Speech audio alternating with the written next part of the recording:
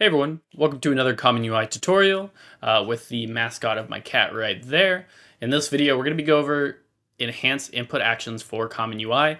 Now, there's not a lot of documentation or videos on this. I think like the most useful one is like a Nancy video. I'm not sure if you've seen it, but if you have, she does a lot of Common UI videos on Lyra, and then kind of like demonstrates how she set up things. But with this, I'm actually going to walk you through how to set it up, why we're actually going to do what we're doing. I do want to disclose that the enhanced input action is experimental. So it does warn you with that as well when using it, as well as on the documentation.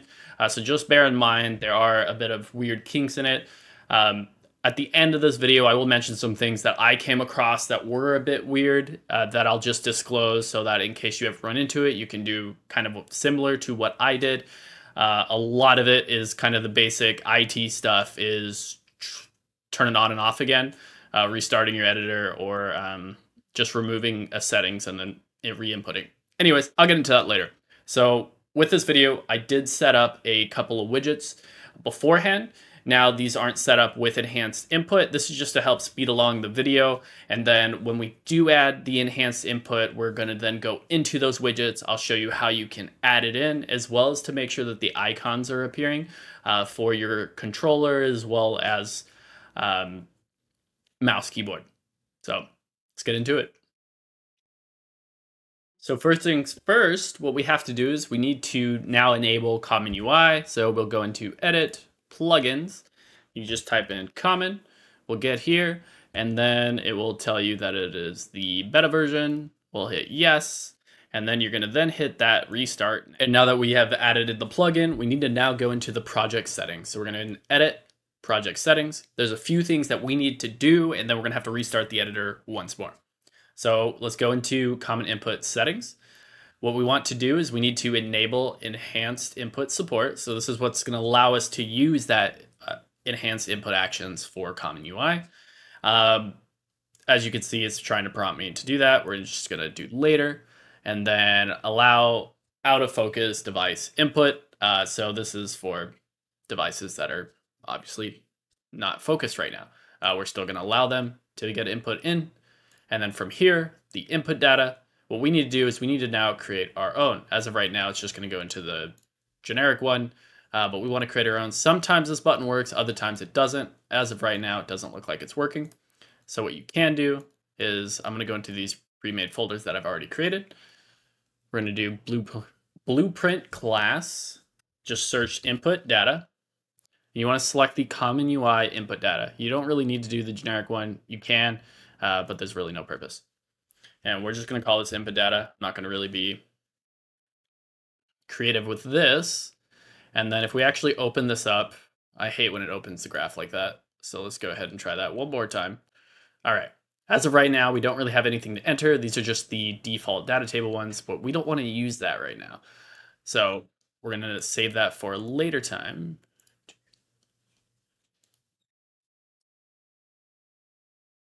Okay. And then now what we need to do is we need to go into changing the viewport. So it's under default classes, general settings, game viewport, client class. We're going to change this into common game viewport client. And then with that, let's go back into our common input settings. What we want to do is we need to set up our controller data. Now I've already made controller data set up for me already. But what you can do if you haven't done it already, let's go ahead and go here. What we're going to do is now hit that plus button once more. Still not working. If we go into it, type controller data, you'll then see the common input based controller data. By creating this, I'm not going to give it a name because I'm going to delete it in a second. Once more, the graph is opening, and I hate that. From here, you are prompted this. Now, you are able to pick what type of input type. So with this, you have mouse, keyboard, gamepad, touch, and count. And then you'll have to set up the input brush data map. From here, what it does is it tells you what key to press. So I'm going to press Q. And then from there, you then have to specify what image to use. So I don't think I have a Q image. No, I don't. But let's just say that's like the Q image. And then you would have to set that up. So for the mouse and keyboard, it's going to be using this button, Q, and then whenever it's using Q, it's going to populate that image. Now that's really important if you're trying to showcase any type of icons for your UI. Now for gamepad, also bear in mind that when you switch to gamepad, you also have these options to select. So by default, Unreal Engine will show generic. And then from here, just also make sure that you put the platform name as Windows or whatever the respective platform is. Now, I'm not going in how to set up controllers themselves, but just also make sure to set it up as such, as generic. Like that. And then you would go through and then you would just want to then set up every single button. So like, let's say this is a D-pad up, and then you put an image for that and you so forth. So that's how you'd set that up. I've already set up my own with my gamepad as such. So I have the PlayStation icons and I'm using the button down, and then I have the left, top, right trigger, all of those other buttons, and a total of 8 keys right now. And then with my PC, I also have roughly about 14 keys entered in. So since I have these set up, we're going to go into the project settings again under Windows, and then the controller data, I'm going to select the two things that I have created, so gamepad and keyboard. One thing to note is that sometimes when your keyboard is the default and they start with gamepad or something, or gamepad is connected, the icons may not show. So one tip that I saw ages ago that I don't even remember what it is to set the default input type to gamepad. So if you have a mouse and keyboard with gamepad options, to set the gamepad as the default one. And then also make sure to change the default gamepad name to generic, because that is what we set up within the PC gamepad. And then that way you'll get the icons to show up. So I'm going ahead and leave it there. And now we're going to restart this. Let's actually delete that thing. And then now let's go ahead and restart. Okay, now that we have all the settings set up, we now want to move on to the input actions. So you do have to set up input actions a certain way if you want them to work with your common UI. So there's a few steps we have to go through. So we're going to kind of start from scratch, and then we're just going to explain it as we go along. So I'm going to go into my pre-made folders here, and then CUI is where I'm going to put in the input actions and the mapping context. So from here, we're going to create an input action like we normally would, input action. And I'm going to do IA, and then in the documentation, Unreal Engine or Epic Games, whatever you want to refer to them as, specifies to use UI. So we go IA, UI, and then we specify the name. So then we're going to do select. So we're going to go ahead and make one first, and then we're going to make a few others. So from here, we're going to then create a player mappable key settings. So this is important in order to get all of the information to populate. And there's a few things that we need to do. So we're going to go ahead and also put accept here.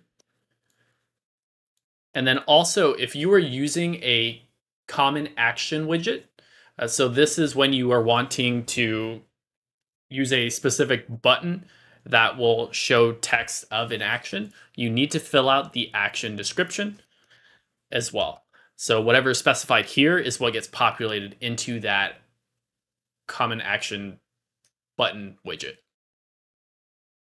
We're not covering that in this video. However, I will have another video that goes over where we utilize that field. But just keep in mind that that is quite an important field later on.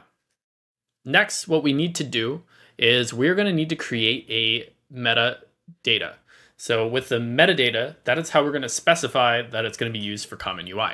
So we're going to go ahead, create a new folder here. We're going to call this metadata. Into here, we then need a data asset, however you want to pronounce it really. And we need the common mapping context metadata. Go ahead and select that. We're going to do DA for data asset. And we're just going to do generic CUI. So generic common UI. Nothing fancy. And then we open this up. We're now given two options. The first option is a drop-down with one single option. We're just going to want to select that. So by selecting this, we then get another drop-down. So this is a navbar priority. So this is the priority of the input metadata. So pretty much the lower the number, higher priority it's going to be. Use at your own discretion. Unreal Engine does actually, I think in their example, they use like 10. Make sure to use whatever best fits for you. If you want to have these as the lowest priority, then you probably want to set it to something like 10. If you want these input actions to have a higher priority, then you'll want to decrease that number. Just go ahead and select as such. And is generic input action should be turned on. If it is not turned on, then you won't get the input actions to work with the buttons. If they are turned off, it will send that input action to the player controller. So depending on where you want to use it is where you decide through selecting, is this a generic input action or not? We'll kind of get into that a bit more later. So from here, we're going to go ahead and add in the one that we've used. So we're going to go ahead and select the UI accept. We're also going to then select common input metadata. And from here, you get the same exact options. So this is where you can then select, is this one going to be a generic input action or not? This top one should always be turned on. You don't need to touch that. But for any input action that we select here, that is where you can select whether it should or it should not. So I'm going to go ahead and just do 10 anyways, just because that's what the documentation said. But the priority really just depends on what you're using. Actually, I could just have it all at 0 because it doesn't really matter for me. And then from here, you actually can add in other input actions. What you can also do is that if you were creating a wide variety of different type of UI functionalities, or maybe you have some that are going to be utilized for, let's say you want for mouse keyboard to have its own, gamepad to have its own, or maybe you want PlayStation to have its own, and then Xbox to have its own, things like that. You can go ahead and create your own, like another one, you could do like generic PS5 or whatever, and then when you open it up, you can then change the settings to what you want to use for it. So if you have multiple different type of inputs that maybe they don't apply to both, you can go ahead and do that. You can also just use general multiple different types if you're just doing some complex things. I don't know, come up with the ideas, but you do have the ability to do so. But with that, we're actually going to want to create a few other type of input actions so that we can have a wide range of options. So we're going to go ahead back into our CUI. I'm going to go ahead and copy this a few times. We're going to do, let's see, we're going to change this to the back button. So this is going to be like the backspace or the circle button on a PlayStation controller. I don't own an Xbox, so I'm not really sure what's on the Xbox, but it's the right face button. And then we're going to then do a tab left because we are going to be using a tab list and showcase how that's going to work. We're also going to do a tab right because if you do the left, you got to do the right. And then we're also going to do a open. This one is going to be opening up a widget to a stack on the use of a button. And then from there, we're actually going to create another option. We're going to call this print, and then we're going to call this close. So I do have a pop-up, which I'll show you guys soon, but we're going to have all of these options. What I'm going to do is I'm going to show you how we could set up this one more time, and then I'm going to set up all the others.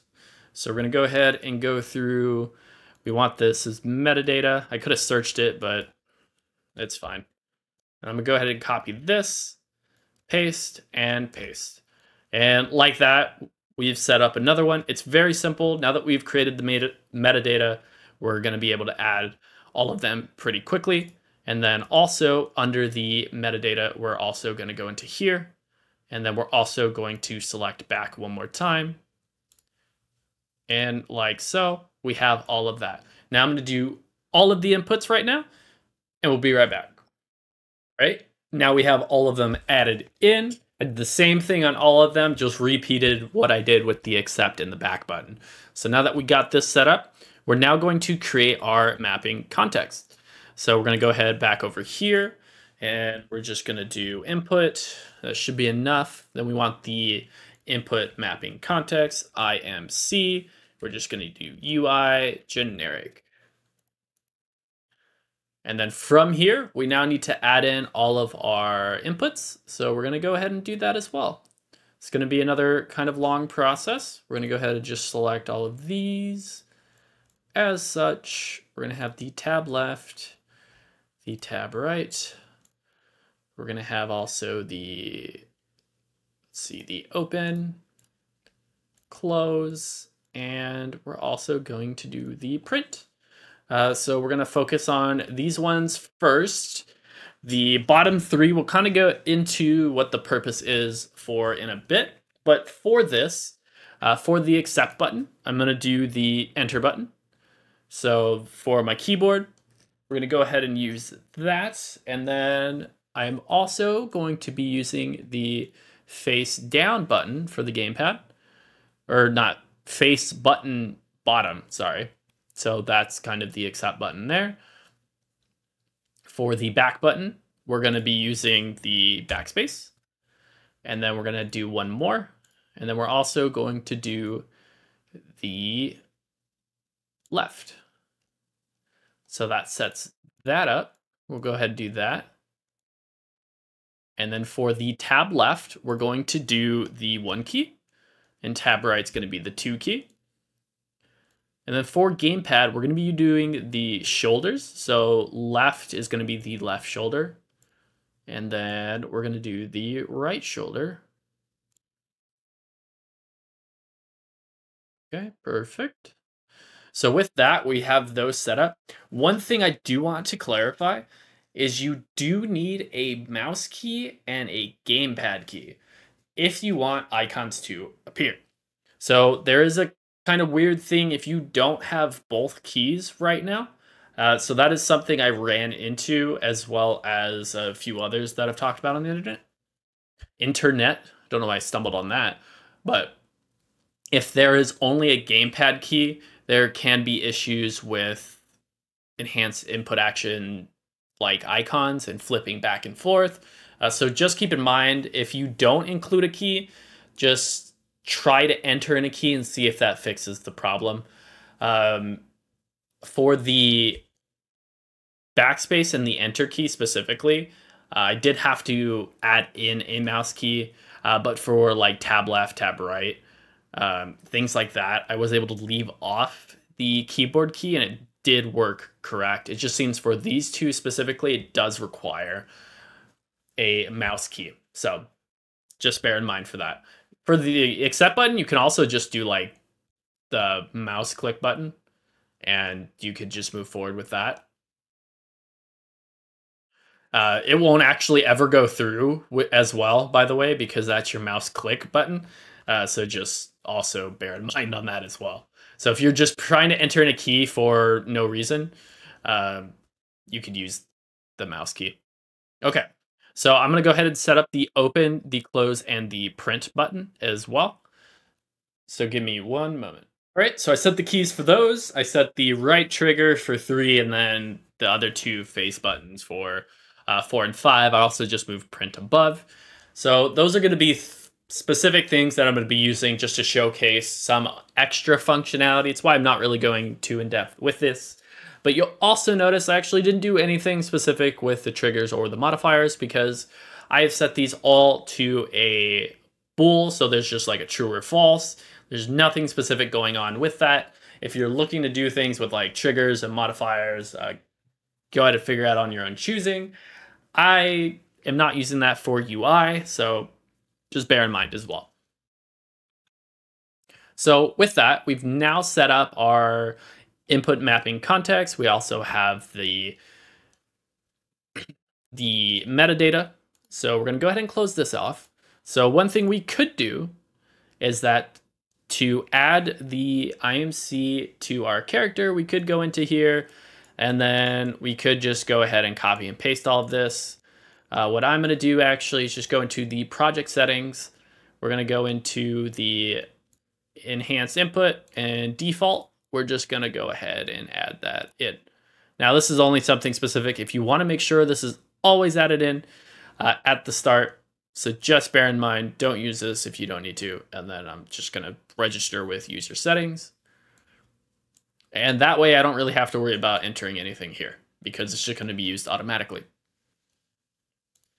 So now that we have that added, we're going to now go into the current UI I have set up. And then we're going to go and set up enhanced input with this current UI. So to give you a bit of a demo, let's go ahead and open this up. Right now, all I have is a tab list on top, which 4 items. So it's just random images entered here. And then we're gonna have 4 buttons here. And then we also have a open button. So when we hit open, it just gives a nice little pop-up saying enhanced input actions can be used in pop-ups. Then we have a print button, and then we have a close button. So this print will play a nice little animation, and the close button will just remove that completely, and then we get back over here. So now we're gonna make this all work with a input action. So let's go ahead and exit out of that, shrink that down. We're now gonna go into opening up this widget. So now that we've actually done all the hard part, the rest of it is actually relatively easy. Now we just have to connect everything. So what we're going to do now is we're going to then select the input action, or the input mapping, I should say. So this is a common activatable widget. This allows us to select an input. This is what it will register using. So even if you have added to your player character, if the widget itself does not have an input mapping selected, you're not going to get anything pulled in. So we're going to go ahead and use that. Once again, you can specify the input mapping priority. So you can go ahead and set whether it's going to be a high or low or whatever. I'm just going to leave it at that. And then what we're going to do is we're actually going to select the display in action bar. This is so that when we use any type of action widgets or like a common bound action. So let me just type in common action.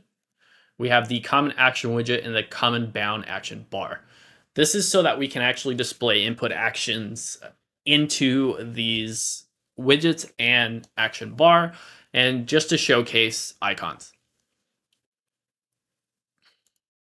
So now that we have that set up, we can then move on to the rest. So let's go ahead and then go into the list of buttons that I have created. So we have the accept button. Now we're just gonna play the matching game. We're gonna then go into here. Once again, display an action bar. And then let's go through all of them. As such, we got the back. We got tab left. We got tab right. And then we're also going to go into the tab list. And then for the next tab and the previous tab, we're then going to want to also select the tab tab right is going to be the next, and tab left is going to be that. And we're going to also display an action bar. We're also going to go, let me see, into the open. We're going to then go into open. Display in action. And then we also need to go into our nice little pop-up that we made. We're also going to want to set a input mapping as well, remember? So this is me in the future. I set the input mapping to UI generic. However, I was getting ahead of myself when I was just going through the motions. You actually don't need to set the input mapping for a second widget. You only have to set it for the main widget. There is no need to set it for a second one. If you actually did set a second one as such here, and then we went to play and hit open, and then if we close this, all of the icons disappear. This is due to the fact that when we are using the input mapping here, We then create this widget, which is also using the input mapping. And then when we remove this, we're no longer using the input mapping. We got rid of it, and we already stole it from this widget. So you don't need it here. Go ahead and clear that. And then let me see. We're going to go down to the print button. We're going to then connect the print display. And then we're going to go into close. And there we go. So from here, let's go ahead and hit play. So we do see all of the inputs appearing as such. The action bar at the bottom, what it does is it pulls in any type of input actions that are currently being used up here, and then just showcase and creates buttons as such. There's other purposes for that. I just wanted to showcase that it does show the icons. I'll be doing a separate video for that. But we also noticed that our tab list is not actually populating any. So let's actually see what's happening here. So let's go ahead and go into the tab list. Let's just specify it here. So we're going to do tab left. No, sorry. Tab right. Tab left. And let's also do tab left here and tab right. Okay. Now we should see it. There we go. So now that we have that set up, let me now connect my controller. Okay, now that I've plugged in my controller, so we do see that all the icons change now. So actually, before I start demonstrating the controller, there's one thing that we need to set, which is going to be under the input action, the input data. So we ended up creating in the beginning, but we never went back to it. So let's just go ahead and select the click action, which is going to then be the accept. And then the back action is going to then be the back. So just hit that. We just need that for simple functionalities. And then we can go back into now demonstrating the controller. All right, and then now for the demonstration. So we have everything set up here. So one thing is when we do the R1, we're switching through the tab list, we're moving through. We also have all of these buttons available. So if I hit the X button, select was selected, and then we're going to do the back button, and you'll see selected back. And then we have tab left, tab right. You'll notice it's not printing anything, and that's because these buttons that I have, tab left, tab right, are also being consumed over here. These are just copies, and that's why you see them twice. But if we actually select all of these buttons, it does in fact print them. So they are working buttons as such. But yeah, you also notice when I hover on top of, I have the enter key, and that is because it is the click button. So because I have a common action widget within this, it does show that you can choose to not have that appear for mouse and keyboard. So that is a selected option, so you don't have to worry about that. Again, I'm kind of going into those in another video, but yeah. So now if we do the R2, we'll have this open up. We have the print button by pressing triangle. We have a little animation that appears that says print was selected. And on the top left, you see selected print. We're then going to go ahead and close this. And then we have all of the options. We also have the ability to navigate through. You also notice that if I try hitting X, nothing is actually happening here. And that's because of our duplicate down here, which has the same priority as everything. If you change the priority of the buttons, then you'd be able to choose which one gets selected first. So what I can do is under the main, we're going to go ahead and just remove this, go back into here. And then when I move through, you'll notice that I'm getting the accept option that is appearing here. So I can now select the items as such. Generally, you don't want a button that is for your accept button because that's kind of defeats the purpose of your select option. But with that, we have input actions that are working throughout everything. We can do tab left, tab right. We can then open that up, print, close, and yeah. we can go through all of the motions and our input actions are working with UI. So I hope that kind of helped on how to set everything up. So one thing is when we go into the player controller, we go into here. Let's go ahead and do, let's say IA print. I think it's IA UI print, sorry. We're going to scroll in and started. We're just going to do print string hello. And if we go in here, I believe print is our for button. So we should get hello, but you'll notice we are not getting hello here. So if we actually exit out of this, we're going to again go into our metadata. Under the print, we're going to then turn off is generic input action. And then we're going to hit for, and we'll be able to use it there. So you'll notice from here, it's not working, and that's because there's nothing available. We don't have the input action being used here, and that's why you can't do anything. So it does require having a widget that allows you to select. So if we actually hit open, and by hitting 4, oh, sorry, that's 3.